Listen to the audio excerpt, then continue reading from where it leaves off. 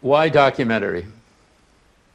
The question was asked to me every time I finished a documentary film, as if it were a step up to go into fiction. When Point of Order came out, it was a hit. It made money. It played in a large commercial theater for 14 weeks. And the question began, why documentary? I thought that the questions were foolish. I thought they were jokes.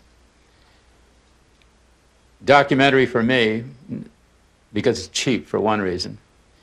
Cheap means freedom.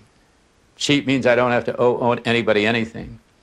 Cheap means I raise a minimal budget for a maximum amount of effort and a maximum amount of commentary and a maximum amount of creating new form. If you go into Hawk, if you raise $10 million, I don't care who you are, how good you are, it's no longer your film. It's a banker's film. It's a studio's film.